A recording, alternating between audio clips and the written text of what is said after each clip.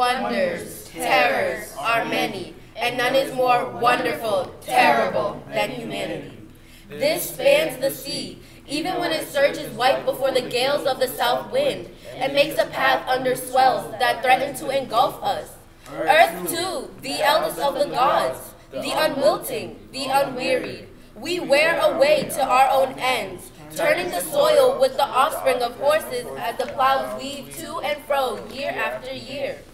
The feather-brained tribe of birds, and the clans of the wild beasts, and the sea brood of the sea, humanity snares in the meshes of our twisted nets, and we lead them captive. Very skilled people, we mastered by our arts, the beast who dwells in the wilds and roams in the hills. We tame the shaggy-maned horse, putting the yoke upon its neck, and tames the tireless mountain bull. Speech and thought, fast as the wind, and the moods that give order to a city.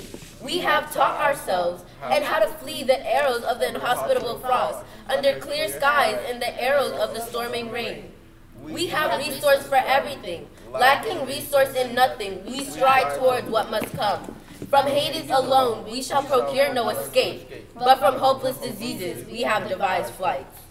Possessing resourceful skill, a subtly beyond expectation, we move now to evil, now to good. When we honor the laws of the land and the justice of the gods to which we bound by oath, we stand high in the city, but banned from our city is the person thanks to their rashness.